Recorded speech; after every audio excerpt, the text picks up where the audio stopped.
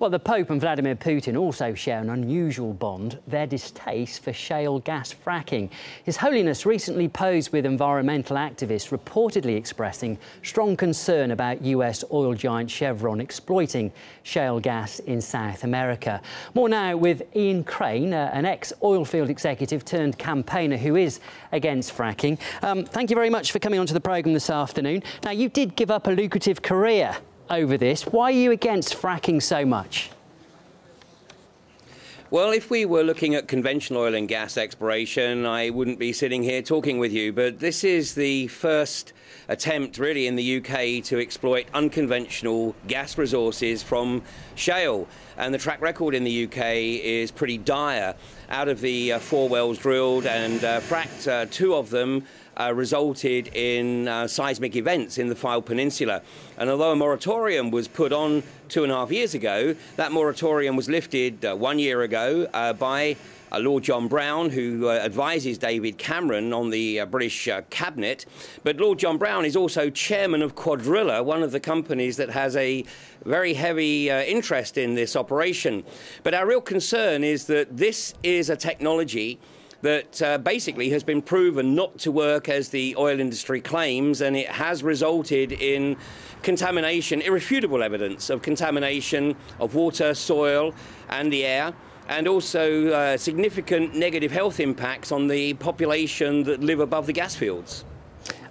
Just picking up on that, I mean, the Pope has reportedly said that he believes that fracking exploits the poor and their land. But there is a very strong economic argument, isn't there? I mean, after all, these people will be compensated, won't they? I don't think it really matters what the economic argument is if the water supply is put at risk. You know, what are people going to prefer to have? Cheap gas, which I don't think is going to happen anyway, or fresh water? Because the reality is that if people do not have access to fresh water, then effectively life as we know it is over. And of course, this unfortunately goes right along with the philosophy of Peter Brabeck, the chief executive of Nestle, who 8 years ago recorded an interview in which he stated that, in his opinion, it should not be regarded as a human right for people to have access to fresh water. And this is potentially creating a situation where basically people would have to effectively buy their fresh water from the corporations. So, you know, this industry has never before been unleashed beneath a densely populated island such as the UK.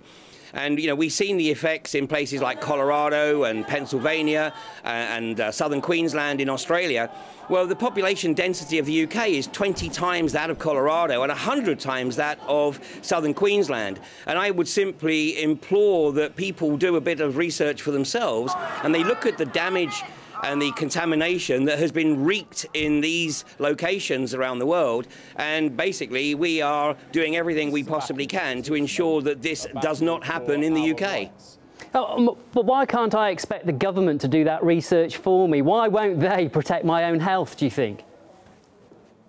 Well, now, that's a very, very good question. And in fact, last Thursday evening, I attended a public meeting with iGas Energy, which is the company that has the license to exploit the resources in Manchester, which is where I'm speaking to you from right now.